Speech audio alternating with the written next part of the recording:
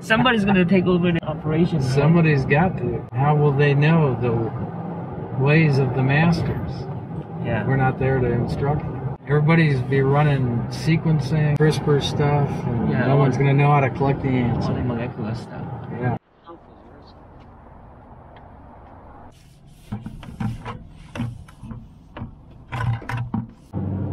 So why do you think today would be a good time to collect? Is it Today? we didn't have rain yesterday? No, but the day before or 2 days before, and we've had so much rain, of course. And it's been cool. It was nice and cold last night. I think this is perfect. Like a week and a half ago. These look awful like polygyne. Yeah, they to do. me. But I mean, that peak thing there holds. Come on.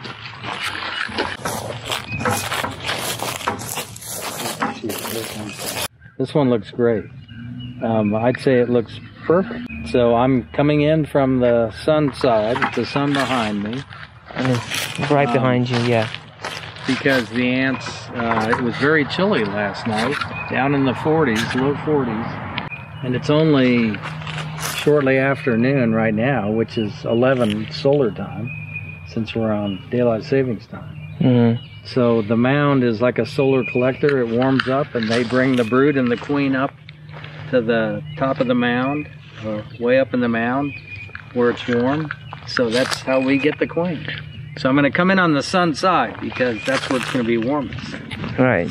And try to get, we walked up very carefully and quietly. Oh yeah. And just stick up the whole thing. Pick up the whole thing. I don't even want to look right now. I just want to get in. I don't see monogyne, it. but I don't see that much we have to brood. look at the brood pattern. Do you see any worker brood, Horace? Not quite. I only see sexual brood. Yeah, so that's not good. I have to agree with you. So we're going to have to look more carefully at what's Yeah, there's only sexual brood. Yeah, no workers at all. Almost none. Okay, so that tells us it's lost its queen, presumably over the winter, which is not all that uncommon. That's Yeah. good. Yeah, really not that many. Okay, so we reject that one. And that, by the way, if they haven't already had their flights, early spring, late winter flights where they get rid of all the overwintered daylights, Yeah. they will have one, and that colony would get requeened, presumably by one of those queens. All right, shall we see what this one has to offer? Whoa. It looks more promising. Yes. But still, You see worker brood? Yeah, I see. not that much. Well, it's early. It's early in the year. Right. So we're not going to see a ton. But what we really want is the queen. Yeah, there is a fair amount of worker brood. Yeah. I think we got her.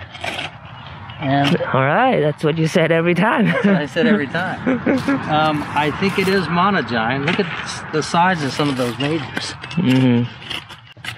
Now, the problem at this time of year is the selective mortality and survival based on size of the workers. So you get this weird size distribution where all the colonies out are enriched for large workers because they're the ones that survive through the winter predominantly. So for something like this, Mm-hmm. what do you think? Would it be... Could be just massively disturbed monogyne. That's just hard to say till you crack into it. Yeah, no, that looks really bad. I mean, that's so spread out. Mm-hmm. Something like this I can imagine as monogyne. But one that's spread out like that, I don't know. Yeah. Oh, yeah. I got it. That's got work to do. Remember, we're not looking for a lot.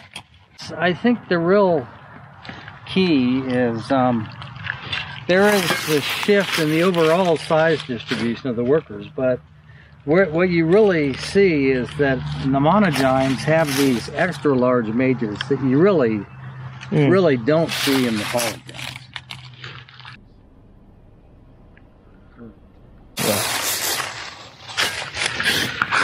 Ooh, but it's empty. Bummer.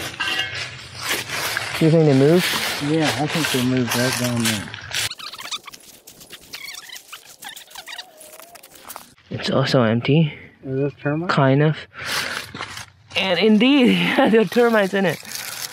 Yeah, it looks like the termites recolonized their nest. Collecting it. Yeah. Fire on fire ant with this silly weather. It's just hard to guarantee that we're getting It's hard. definitely one type or the other. Yeah, but I mean that last one, for instance, you wouldn't really have doubts about that, would you? Less doubt. Less doubt. Less of that. Okay. Yeah. Because the things could happen like a queen, the original monogyne died and it got replaced, got requeened by a polygyne queen. And then it converted into a polygyne colony. Yes. Which is the chapter I'm writing right now in the book. No, how's that going? It's painful. Frickin' painful. Is all I can say. Yeah. As much as I think I know, or thought I knew, when you really have to dig into this stuff, it gets a lot more complicated. All right, here's Horace, the son to his back. He's the pro, getting a good monogyne colony in early April. That's some good narration. Let's see. Do you see any brood? Do you see any ants? I think we should take it. Okay. 7. Hey, how's it going?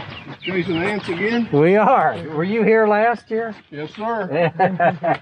Fill my holes back there, that's all I ask. We're trying. So I don't, Yeah. I mow this with the, I don't wait for the county. Yeah. We mow this with the 0 turns, and that Okay. a big hole, we don't like that.